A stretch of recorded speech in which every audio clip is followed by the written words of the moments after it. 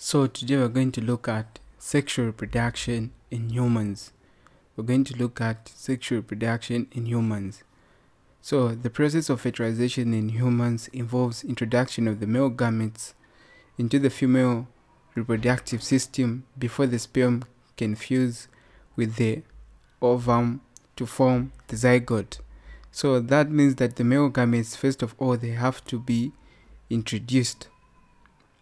And to ensure that this happens, humans have developed a special reproductive system. So we need to look at the structure and the functions of the male reproductive system. So I've already drawn the structure of the male reproductive system. It's made up of different structures. So you need to know each and every function of the part that forms the structure of the male reproductive system. So from these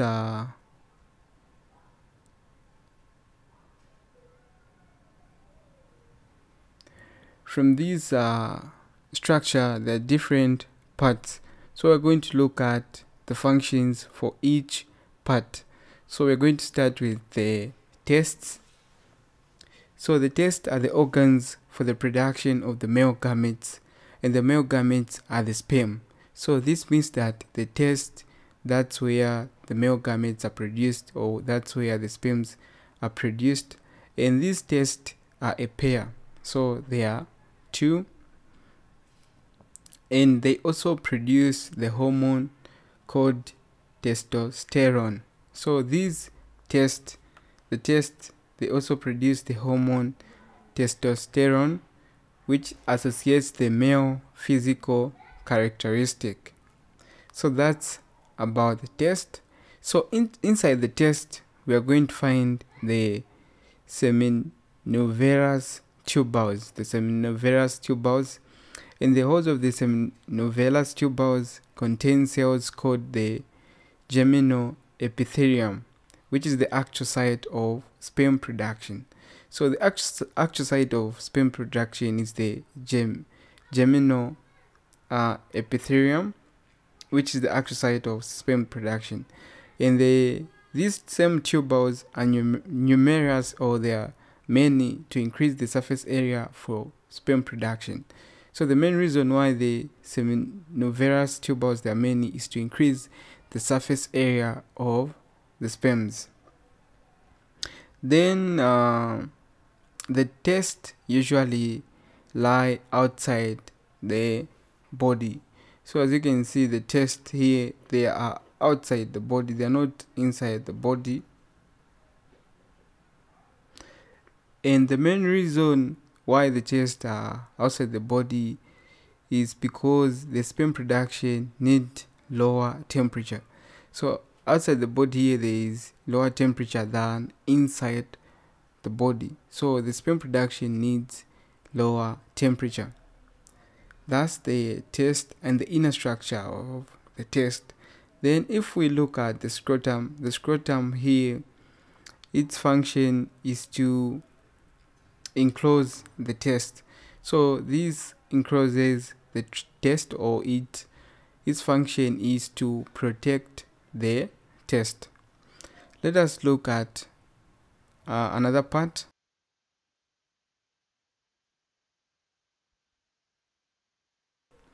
Let us look at now the epidermis. So the epidermis, as you can see, is this structure here, which is called. So the epidermis, this is the site where the mature sperms are temporarily stored. So after sperms have been produced in the test here, inside the test, and if they mature, they are going to be temporarily stored into the epidermis, and they are long and cold to increase the space for storage of sperms. The main reason why they are long and cold is to increase the space of storage of sperms. Let us look at the sperm duct. So the sperm duct, which is this part, is also referred to as the vas diverens. It is also referred to as the vas diverens. So this helps to transfer sperms from the epidermis to the urethra during ejaculation. So this one just the sperm duct or the vas deferens helps to transfer the sperms to the urethra. As you can see, the urethra is this pipe, so it helps to transfer the sperms. That's the function. Let us look at the function of the seminal vesicle.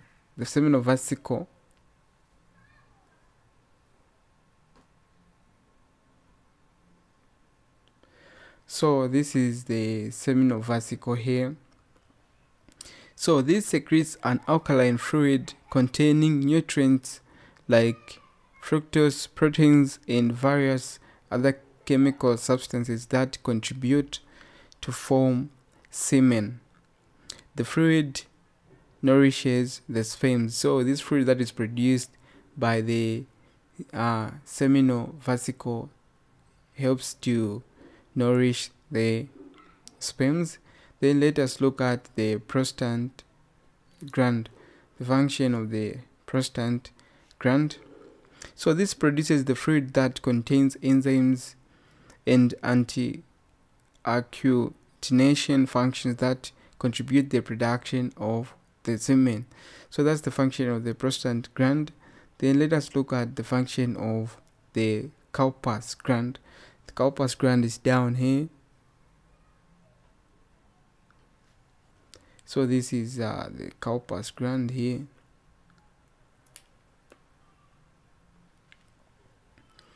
And for the corpus gland, this produces a clear secretion before ejaculation takes place. The secretion usually cleans the system before the release of spermatozoa during ejaculation. Secretion of the prostate, seminal vesicle, and the corpus gland increases the bulk of semen and also provides nourishment to the spermatozoa. So that's the function of the corpus gland. Let us look at the function of the penis. So the part here is referred to as the penis. So the penis is an erectile intermittent organ used during copulation. So this is used during copulation. It becomes erect when the male is sexually excited. The tip is usually covered by the foreskin. So as you can see here, the tip is usually covered by this foreskin. Then the foreskin is very sensitive. So the penis introduces the semen into the female body in the vagina. So the function of the penis is to introduce the semen into the female body in the vagina. Then we also have the urethra, this part. So the urethra is used to transport urine and sperm on different times. So this is used to transport urine and sperm on different times. Then we also have the erectile tissue. So this helps the penis to be erect and strong. That's the function of the erectile tissue. Then do we have other structures? We also have the urinary bladder. This stores urine. We also have ureter. The ureter transport the urine from the kidney into the bladder. So those are the parts of the male structure. Where you have questions, you can ask in the group. So at Just Production, we provide the following services. We sell some past papers with answers. The past papers that we have 2017, 2018, 2019, and 2020. And these past papers, you can get them at both hard copy and soft copy. For the soft copies, they are only going at 20 kwacha per paper. So that means if you want paper 1 for 2020, you just pay a 20 kwacha. And after you pay 20 kwacha using Airtel or MTN mobile money, we are going to send it on WhatsApp. Then if you want a hard copy, it is free delivery within Mandef constituency, or we can deliver in town, we can meet in town, and I can give you that hard copy. Then the other service that we provide are just productions that we provide online tuitions. And for the online tuitions, we provide subjects like physics, chemistry, math, and biology. And the price is only 100 kwacha per subject. And for instance, if you want to be learning mathematics, you just pay 100 kwacha, and you are going to be added to a WhatsApp group. And in those WhatsApp group, we actually post videos on a particular topic, and where you have questions, you can ask in the group.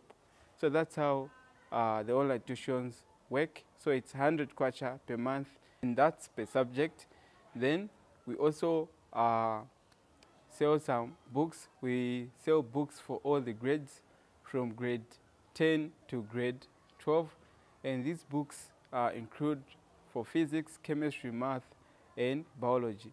And the price is only 10 kwacha per subject, and that's soft copy. And for the hard copies, it's only 25 kwacha. So for further information, you can call me or text me on the number that is showing on the screen, which is 0973023620. Peace. God bless you.